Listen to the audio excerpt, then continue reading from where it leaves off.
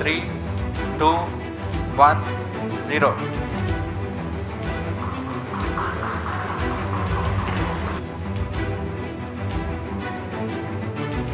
It's a dream come true for Team Aditya L1, and I'm extremely happy that Aditya L1 is injected in the intended orbit flawlessly by PSLV as always. And Aditya L1 solar panels are deployed, and the spacecraft will be normal. And Aditya L1 has started its 125 days of long journey towards L1.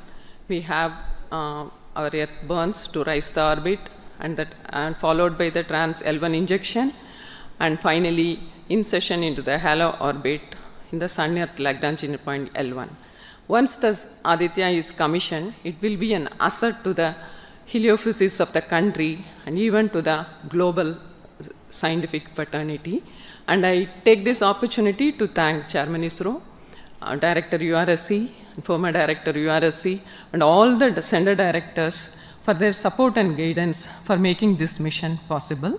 And my thanks are due to my project team and all the project executives across the center, payload teams, especially the teams from the IAA and IUCA, for the relentless effort in building the payload as well as the spacecraft. And my special thanks to the expert committee who have been guiding all through the entire project life cycle. And I thank all the industrial partners and the entire URSC team for their invaluable contribution. And I feel really honored and privileged to be part of this mission.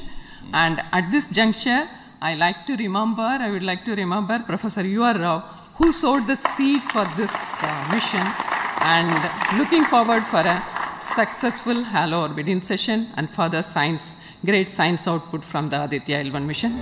Bharat के पहले सूर्य mission की सफल launching पर केंद्रीय मंत्री जितेंद्र सिंह ने इसरो के वैज्ञानिकों को शुभकामनाएं देते हुए इसे एक सनशाइन मूवमेंट बताया। Whole world watched this with bated breath. It is indeed a sunshine moment for India. Thank you, Honorable Prime Minister Narendra Modi ji, for making this happen by opening up new vistas for India's space sector. Indian scientists had been working, toiling day and night for years and years together. But now comes the moment of vindication, the moment of redeeming the pledge to the nation. Congratulations, India.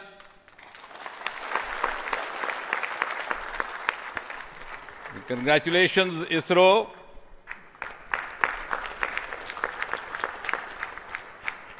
And while the whole world watched this with bated breath, it is indeed a sunshine moment for India.